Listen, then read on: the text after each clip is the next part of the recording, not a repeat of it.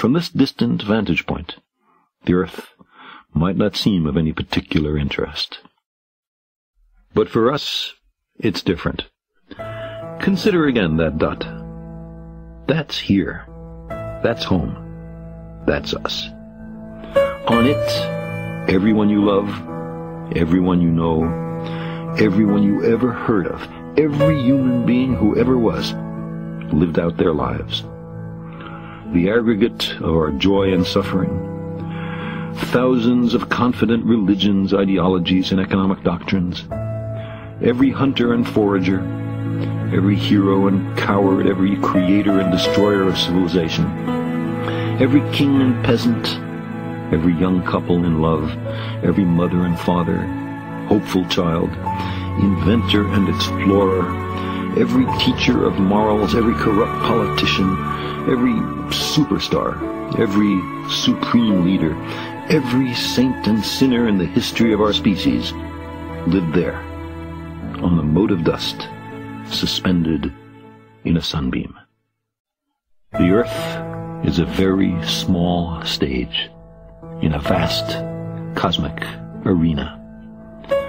Think of the rivers of blood spilled by all those generals and emperors, so that in glory and triumph they could become the momentary masters of a fraction of a dot.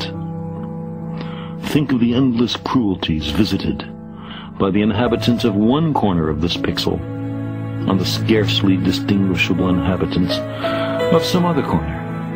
How frequent their misunderstandings, how eager they are to kill one another, how fervent their hatreds. Our posturings, our imagined self-importance, the delusion that we have some privileged position in the universe, are challenged by this point of pale light. Our planet is a lonely speck in the great enveloping cosmic dark. In our obscurity, in all this vastness, there is no hint that help will come from elsewhere to save us from ourselves. The Earth is the only world known so far to harbor life.